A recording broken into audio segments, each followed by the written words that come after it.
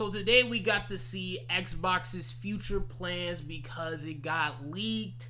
So as you guys can see here right now, you guys are seeing the Xbox Series X mid-gen refresh, which is all digital. That means pretty much the next generation is just gonna be all digital. Maybe Sony might offer, you know, that detachable disc drive for their PlayStation 6.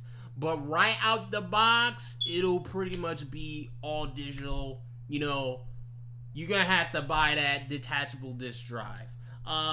So anyways, this Xbox Series X digital model will be $599. It'll have a USB-C port with power delivery. Interesting. So 2 terabytes of storage.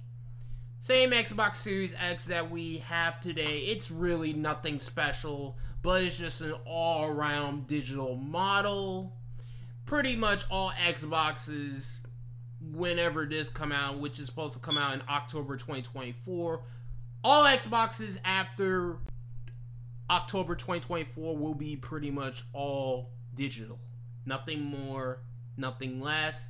Now, this is where things get really interesting. So this is pretty much the next generation Xbox, you know, its early details. And they could be switching to ARM.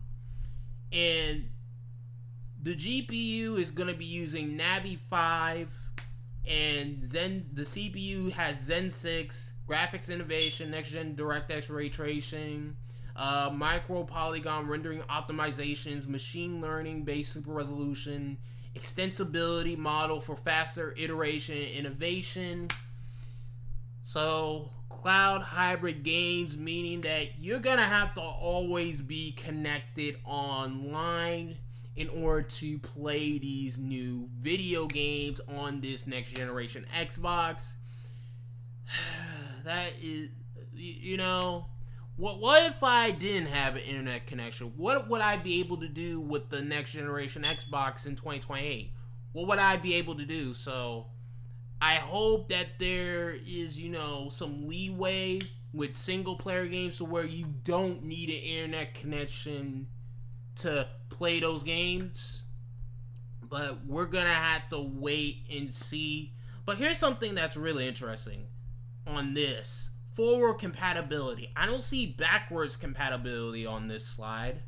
I don't see it. So I'm hoping that this next generation Xbox has backwards compatibility, because that is at this point one of the big things about owning an Xbox, by being allowed to play their legacy stuff.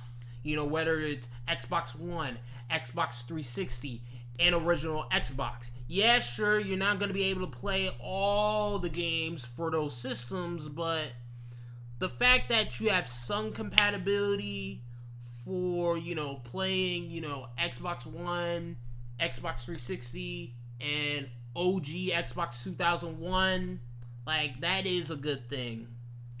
So I hope they keep, you know, having the backwards compatibility for this next generation Xbox that's supposed to come out in 2028.